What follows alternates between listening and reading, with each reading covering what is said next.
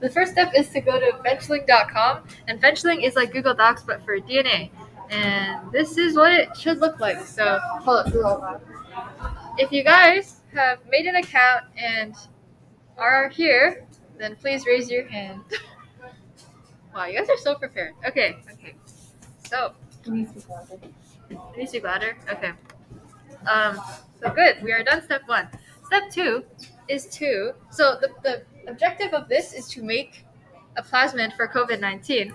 So we need to import some DNA. So click on this plus sign in the left-hand corner, and then go to DNA sequence, and then go to new DNA sequence. Yep. Should look like this. And then we don't want to input a raw sequence because it's just not as helpful as if we import a pre-annotated sequence. So click on the search external databases one over there. Yes. Hope we're good. Okay. So now that's set up. So now we need an empty plasmid backbone. So an empty plasmid backbone doesn't really do anything. So if you put this DNA into like a human or into a reactor, it's not going to do anything. But it's just like a blank doc on Google Docs, and then if we put genes in it, that's when it starts to do something. So we have this. All you have to do is copy the link and then import it into Benchling right here. And for search.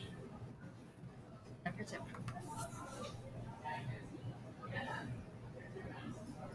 Alright, wait. Yeah, it should look something like this, but we want it to be like in a circular form, because that's how plasmids normally look. Yay! Okay. Are we all good? What's the link? The link? It's in the Notion doc. It's this one. Oh, wait, I should scroll.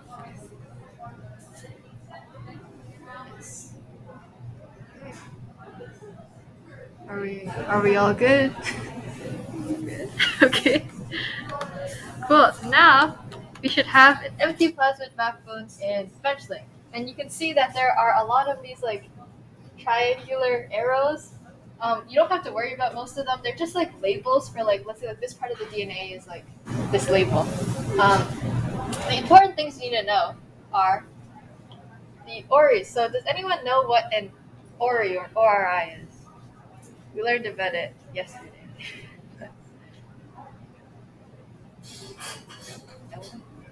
Well, that is the origin of replication. So if you put the plasmid into an organism, then it'll find this to replicate the entire plasmid. So then you enter like a little bit, and then it grows into a lot of plasmids. Another thing is AMP-R, which is ampicillin. Anyone know what ampicillin is? What is it? It's an antibiotic. Yeah, it's antibiotic. It's like antibiotic resistance. So when we make a recombinant plasmid, we're not completely sure whether or not like the gene we put into the plasmid will actually go into the plasmid. So what we do is we insert an antibiotic resistance gene. So then the plasmid that don't have this gene, which like are not edited properly, they die if we put it in antibiotics. Yeah. So that is the basic anatomy of the plasmid you see here. Okay. So step 2, or the next step is now we actually need to insert the gene that we care about, the insert gene. So does anyone know in the mRNA vaccines, what is the gene that is expressed? Because we can't put the entire genome of the virus in there because you're going to die, right? It's going to kill you.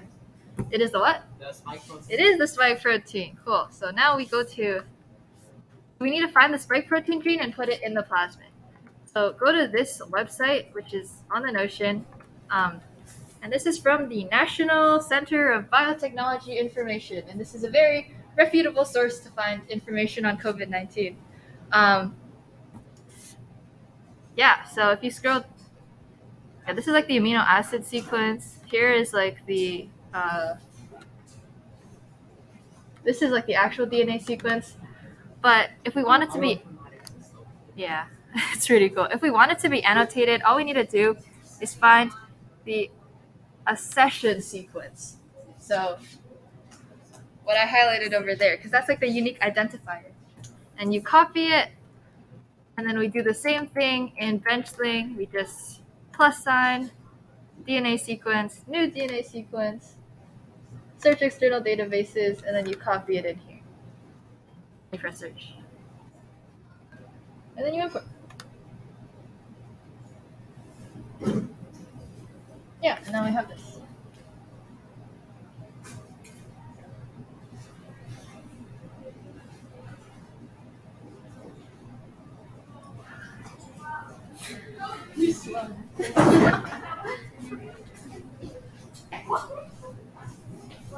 Are we all good? Okay, looks like we're good.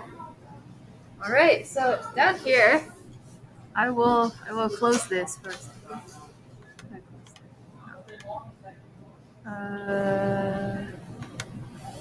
Okay. Wait a minute. How do I make this? How do I make this full screen? Okay. Not completely sure, but on your own computers, you can look through these annotations and try to find, if you guys can find which one's the spike protein. Like this one is like RFI protein. This one is what is this? What is this protein? These are there's a bunch of proteins, but see if you guys can find the spike protein. It should say something. It should be called like, I think it's called like S gene or something.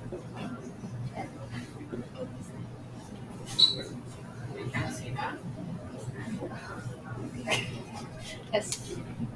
Yes. If anyone finds it, just raise your hand and oh wait, yes. What is the like the location, the nucleotide location?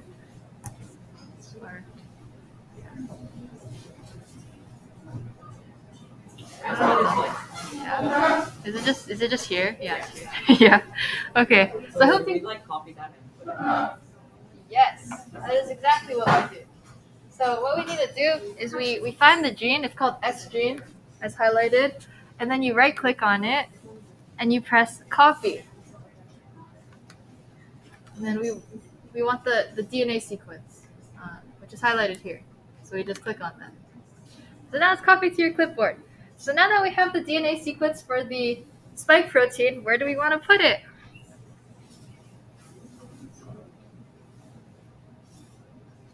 The plasmid? Yeah, we want to put it into the plasmid. So, so to put something in the plasmid, we want to find the multiple cloning site. And where that is, so these random names on the side are all restriction enzymes. And what they are, they're kind of like DNA ninjas. They cut the plasmid, and then you insert the gene, and then they seal it again with DNA ligase, right? So a multiple cloning site is where there's a bunch of these restriction sites, and then it's very easy to make edits there. So I think a good place is probably, I don't know. Wait. Okay. I mean, here looks like one. Last time I like edited this, I just used this part, this part, because there's a lot of restriction enzymes. I just use eco-RV because we like being eco-friendly and we like RVs. So let's just use this one. Yeah. So once we have like a multiple cloning site with a bunch of restriction sites, we go to the little scissor arrow at the right side, and then we have to check how many cut sites it has. So if we type in like eco-RV, we see that it only has one cut site, which means that the enzyme will look all around the plasmid and only find one area to cut. If it had like 2 or like if it had like 267 cut sites, then your plasmid would just disintegrate. It would not work.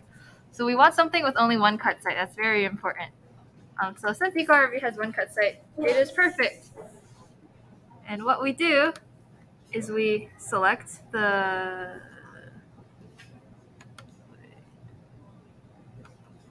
the DNA that is part of these cut site. And then what we do is we delete it, and then we replace it with the DNA we previously copied, which is the spike protein, and then enter. Whoa. Yeah. That's kind of like we cut it and then we insert the gene. If there's any questions, feel free to ask. It can be kind of confusing. Yeah.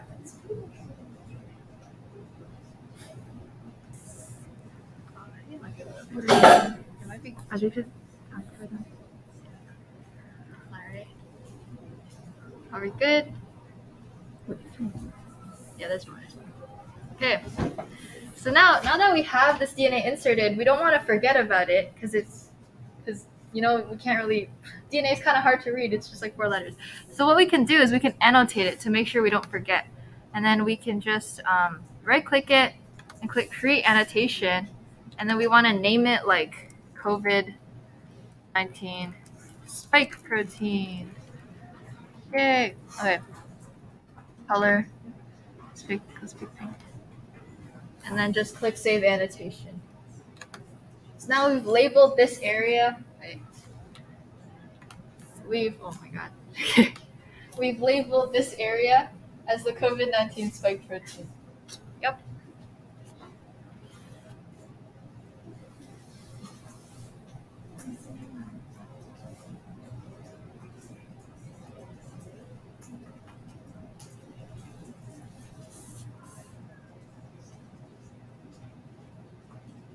Okay, so are we done yet? Do we think that we are done now? No. What are we missing? Bunch of stuff. Right. Okay. Let's see. Where am I? Yeah. So we still, for a gene to be expressed, we need 4 things, and they start with P, T, S, and S. Anyone want to guess what they are? Yes. Stop code. That's one of them. Stop We codon. need a start and stop codon. We need to start and stop codon for translation. Yeah. What are the other 2 things?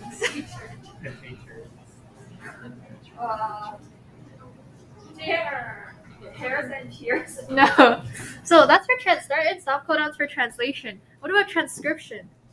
What do we need to start transcription? Because we have to copy the DNA and then express it. Potato. Wait, are we done already? Oh, what? Okay, anyways. Yeah, but okay, okay. We're almost done. For P and T, it's promoter and terminator to start transcription and stop transcription. So, to find the promoter, we go to Benchling, and then we look for something that says promoter. It's one of the. The which promoter? There's a 1AC promoter. 1AC. Yo, I'm not sure what you're talking about, but I think we can probably use this one. TEF1 promoter. It looks pretty nice. So there's a CYC1 terminator. Yeah, that's the terminator. CYC1 is the terminator we're going to use. So we take this promoter, and then we right-click it, and then we press copy the DNA sequence, and then right before the COVID-19 sequence starts, we just put it here. So right here, we just copy it in, or paste it in. The TF1 promoter is already before where it starts. Yeah, so we don't really need to do it, but... And the promoter and terminator are placed perfectly. Oh, what? The C1 terminator is at the end of the sequence. Wait, that's true, huh? Wait, that's kind of perfect. But normally if we select a random restriction site that's like on the other side, it's not gonna be there. So I'll just do it just in case. But yeah, so now we see this is the DNA sequence, and then right here is the promoter. So your DNA polymerase will find this and then transcribe that sequence. And then we do the same thing with the terminator at the end of it. So we find this CYC1 terminator, and then we copy the sequence. One second, let's copy the wrong thing. We need to keep rolls out in about 1 minute, eh? Yeah, we're almost done. Okay, and then we put it right after this is done. Yeah. I'll just go super quickly through the last 2 steps, but essentially at the start, right after the promoter and before the spike protein sequence begins, we have to add the start codon, which is literally AUG. So we just type in AUG. Why is it not working? Okay, we'll just do ATG. It'll automatically convert to ATG. But yeah. And then at the end, we just add the stop codon, which is U or TAA.